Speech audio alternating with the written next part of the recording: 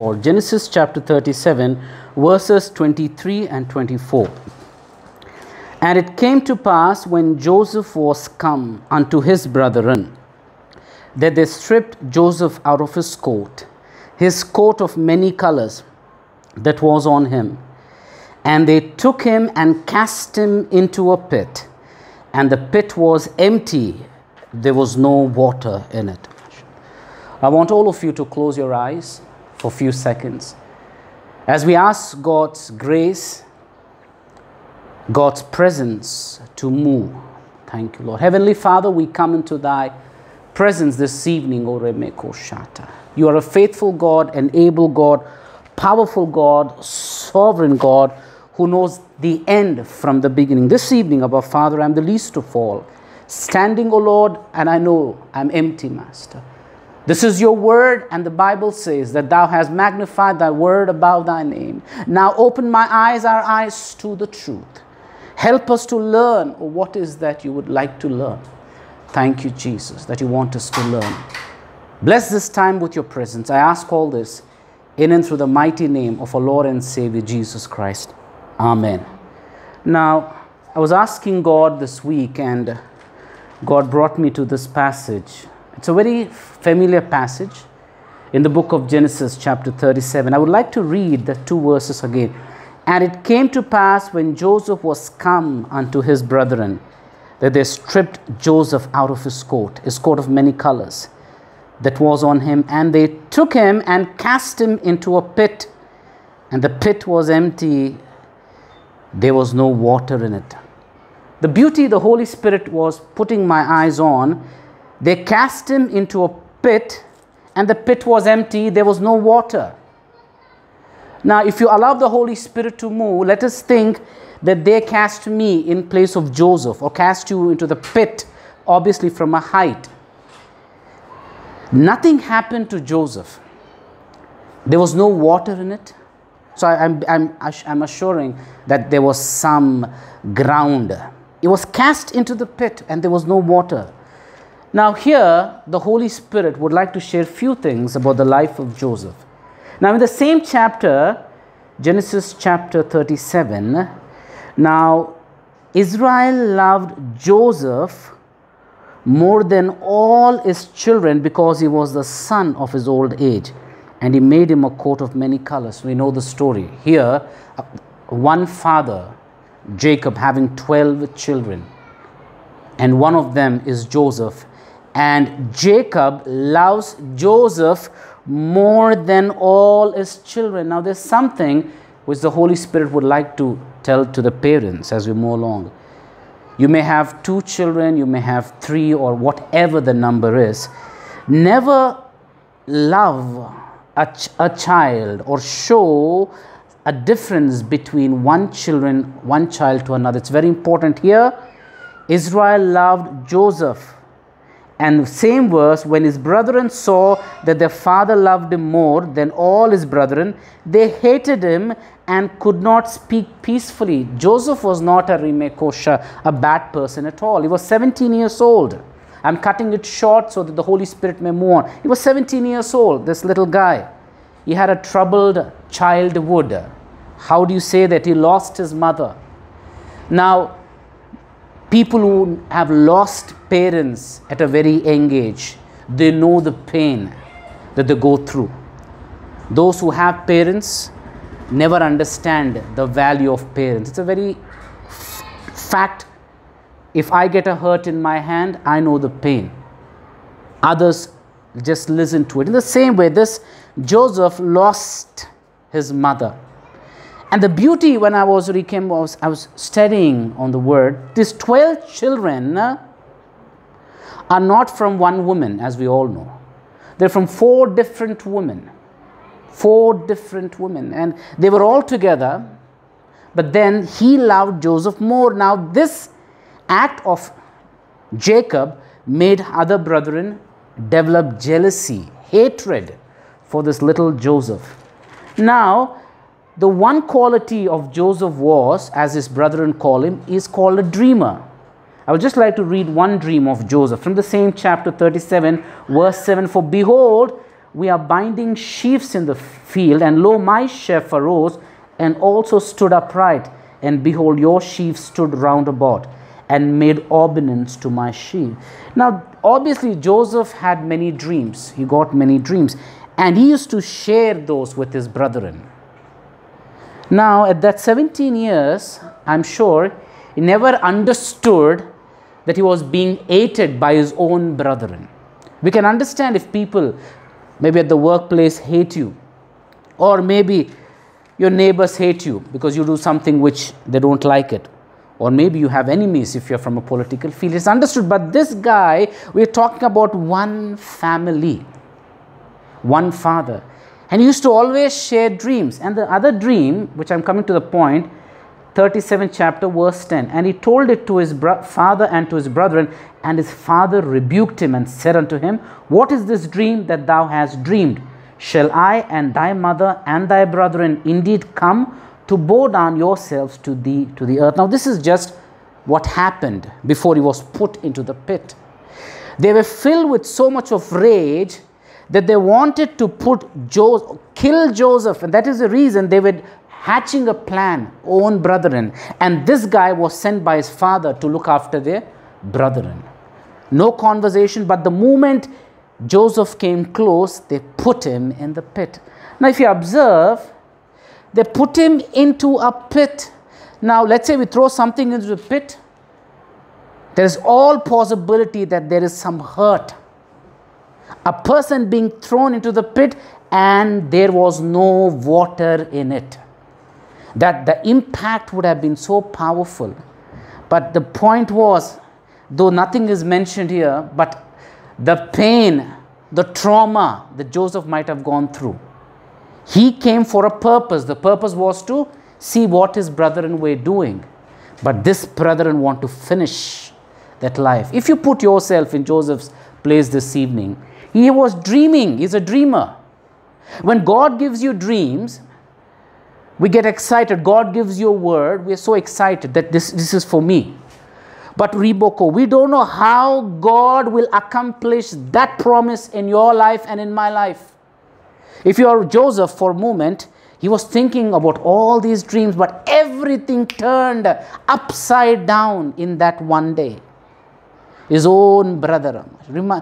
Just put yourself in Joseph's place. How much pain and agony he might have faced. His heart was broken. There was no time for him to react. Put into the pit, and we all know he was sold to Ishmaelites. The point here this evening is, we are talking about the life of Joseph. He was a dreamer. He received from God. But now he is in a pit. I don't know how he felt when he hit the ground. When he hit the ground, that pain.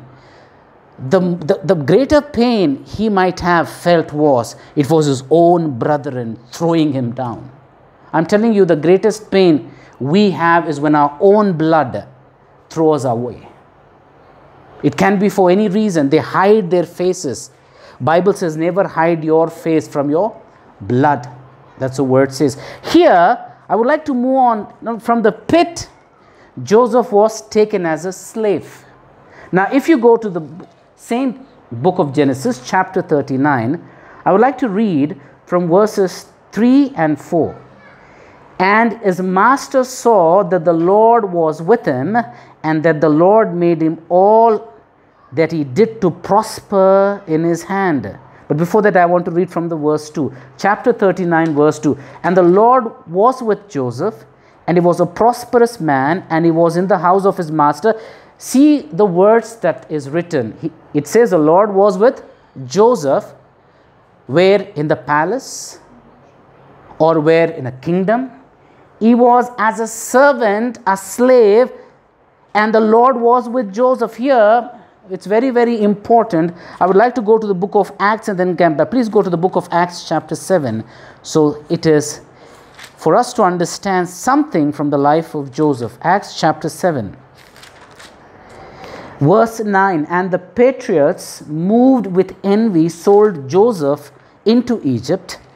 But God was with him and delivered him out of all his afflictions, and gave him favor and wisdom in the sight of Pharaoh, king of Egypt. Here there's a point. God delivered him out of all his afflictions. Remember, Christians, when a person is going through difficult times in his life, please don't jump to a conclusion that he has done something wrong. A person who is being chosen by God has got a special plan and purpose. That can be the man or a woman. It doesn't matter, but please don't come to a conclusion. The Holy Spirit saying sometimes God allows afflictions. And in Joseph's case, the first thing was he was sold, but before that he was in a pit. Pit is a hopeless situation. I'm sure he might have called out to his brethren. I don't know what kind of conversation it happened. Or maybe they just threw him and then went and stood at a distance, least bothered about their own blood. I'm telling you the pain, and Joseph already had a troubled childhood, lost his mother, had pain, and this was double pain. Here in chapter 39, we see the Lord was with Joseph and he was a prosperous man. Now in the same chapter, as the Holy Spirit leads, now Joseph was not really having a wonderful life. He was missing his father, obviously. A father who loved him, who gave him a coat of many colors because he loved him. In spite of not really understanding what was going on, Genesis chapter 39 verse 7, and it came to pass after these things that his master's wife cast her eyes upon Joseph, and she said, lie with me. Verse 9, there is none greater in this house than I, neither hath he kept back anything from me but thee, because thou art his wife. How then can I do this great wickedness and sin against God? I want all of you to understand the Holy Spirit is saying when we go through afflictions, difficulties, there can be two outcomes. Either you allow, thank you Lord, the Holy Spirit to operate in your life and get to the image of Christ, or else you become more stubborn, resilient, and trying to fight against the plan and purpose of God. Here, in this case, Joseph had a bad experience. Into the pit, now into the slave, now he's made a ruler over certain things, but here comes the temptation. He's a young man, by the way. He's a young man. But the beauty of Joseph's character, as he goes through that valley of pain and affliction, when he had this temptation, he said, how can I do this great wickedness and sin against God? Thank you, Lord. The way we react to temptations determines how much we fear God. Joseph was a person who honored God in every stage of his life. Every stage. Not in good days. In happy days, we will say, praise the Lord. Let us have a prayer meeting, for the Lord answered my prayer. The Lord has blessed me with a job, with an increment. I got no problems. I'm the happiest person on this earth. We are so happy. But this Joseph, life is not being fair to him.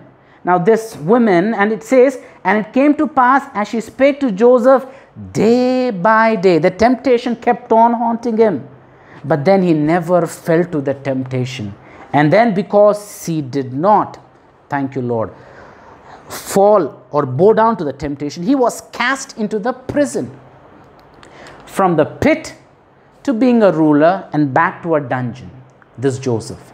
Now the point here is, in the dungeon, hallelujah, he was going through that pain. I would like to read Genesis chapter 15. You know, I'm just moving forward. Genesis chapter 15. This is what Joseph says. For indeed I was stolen away out of the land of Hebrews, and here also have I done nothing that they should put me into the dungeon. No fault of Joseph. But still, second time, he's put into the dungeon. And here, we know the story of the butler. How Joseph revealed that dream to the butler. And he asked the butler, remember me when your turn comes. But he forgot. We all know that. But then, another opportunity, another promotion. When Pharaoh had a dream, I'm just cutting it short. And then this butler said, I'm sorry, I made a sin. This is about Joseph who told me the interpretation of the dream. Now in the same Genesis chapter 41, verse 16, when he was brought forth to Pharaoh, Joseph said, Joseph answered Pharaoh, saying, it is not in me. God shall give Pharaoh an answer of peace. See the attitude of Joseph.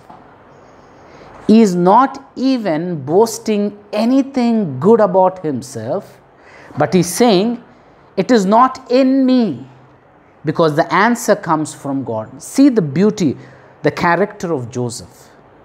And here we all know how he interpreted the dream, and then how Pharaoh made him a ruler, and he changed the name, we all know. But here comes the story. First, God gave him a dream.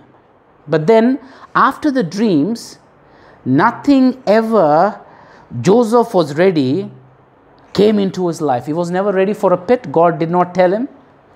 Listen to the voice. God did not tell him that, my son, I'm going to do this thing where that your brethren will put into the pit. God did not tell Joseph that you will have a temptation with a woman. God did not again tell of all these things. There's something, thank you Lord, what the Holy Spirit would like to remind all of you here.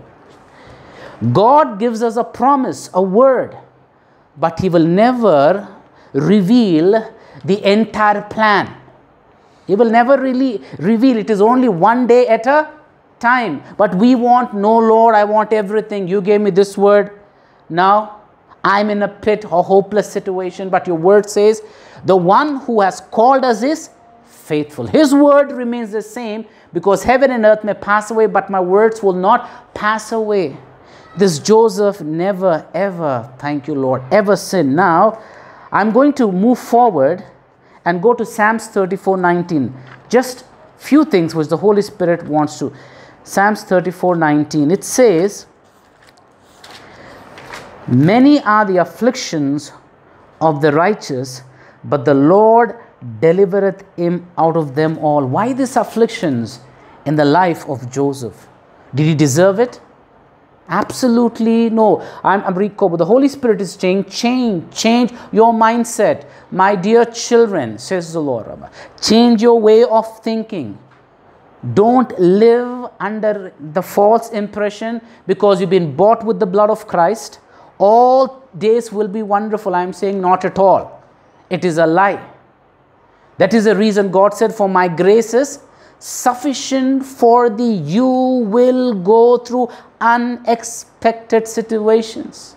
The world is going through the most unexpected COVID, where people are wearing masks and they don't know why, but they are hoping. But inside there is so much of fear for life. Some of them are not even getting into their relatives' houses.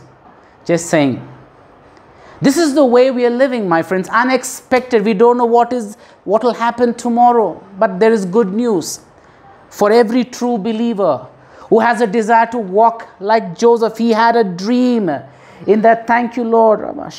If you go to Genesis 37, it says, verse 7, for behold, we were binding sheaves in the field, and lo, my sheaf arose and also stood upright. And behold, your sheaf stood round about and made obeisance to my sheep. Go to Genesis chapter 42:6. That promise came to pass.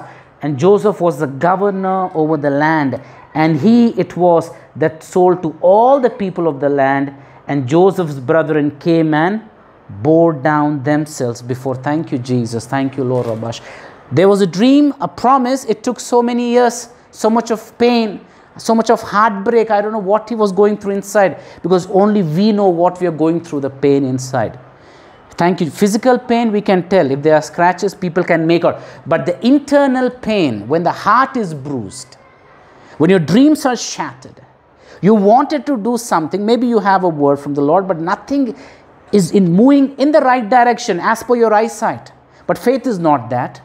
And here that word came to pass. I'm telling you, Holy Spirit was reminding me, God allowed all these afflictions to test the character of Joseph.